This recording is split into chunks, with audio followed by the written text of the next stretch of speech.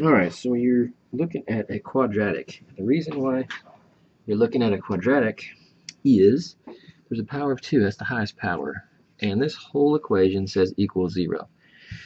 So you've got a few options about how to solve this. One is to factor. 2 is the quadratic formula. And 3, you can complete the square. For me, whenever I see there's a value out here in front of the s or the x squared or the variable squared, I just jump straight to this quadratic formula. I don't fool trying to complete the square factor. I found that if I can do the quadratic formula just as quick as I can factor. So your a value is 8. Your b value is always in front of the plain variable, which is 34 here, and then the c value is negative 9. And remember, it has to say equals 0. Now, if you use the quadratic formula says that the x equals, or in this case s equals, negative b plus minus b squared minus 4ac all over 2a. It's all over 2a.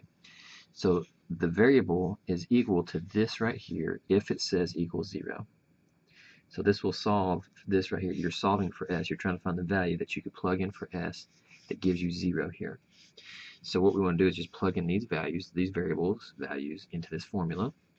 So it would be a negative 34, because the negative comes from the formula, plus minus 34 squared, right, minus 4 times a, which was 8, times c, which was negative 9, all over 2 times 8. Now, if I try to plug this in the calculator, it might not give me, I'll probably screw it up if I try to type it all into the calculator at once.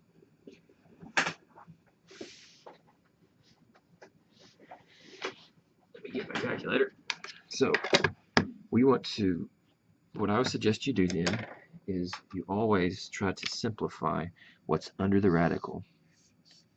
So, the part that I have highlighted in green, I'm going to put that in my calculator. I'm not going to put the radical in the calculator just yet.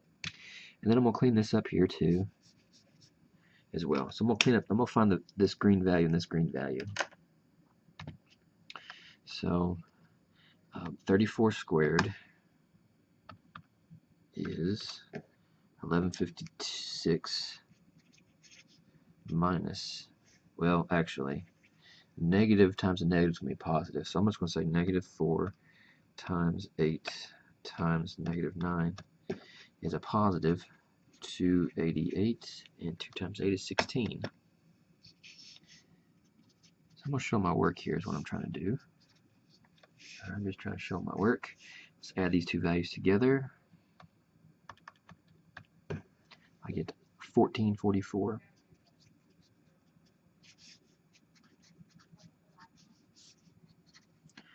Alright, now what is this? Hopefully, I can put this square root of 1444 in, and it gives me a whole number answer.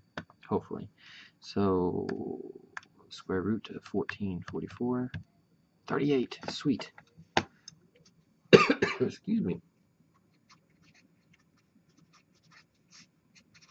Okay, so you've got two answers in here. You work it once with the plus, and then you work it once with the minus. So here's what you get. You get two answers. Negative 34 plus 38 over 16, and negative 34 minus 38 over 16. And if I plug this in my calculator, you got to make sure you do the top first, or you make sure if you're going to do it all at once, you put the top in parentheses. I'm going to do it piece by piece. I'm just going to do the top first. So the top, negative 34 plus 38 would be 4 over 16.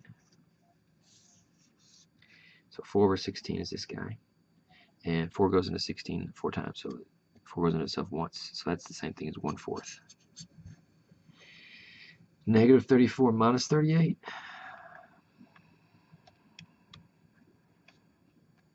Well, 34 and 38. That's a negative 72 over 16. And 72 divided by 16.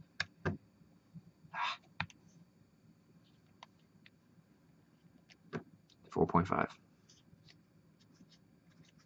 what as a fraction, it'd be 9/2.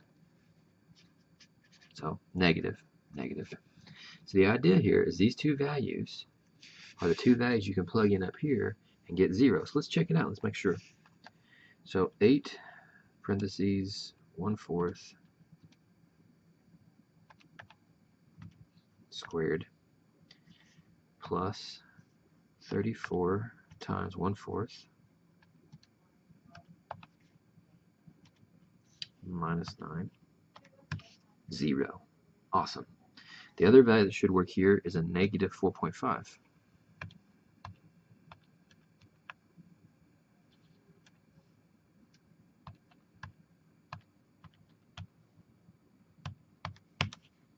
Uh-oh. Oh, I forgot to put a negative in there. Shoot. Negative 4.5.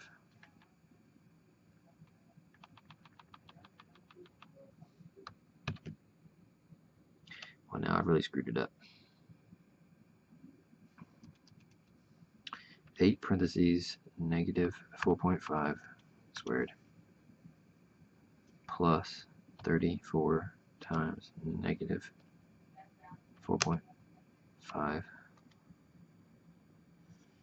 minus 9, 0. Okay, so those are the two values that you can plug in for S and get 0, and I did that using the quadratic formula.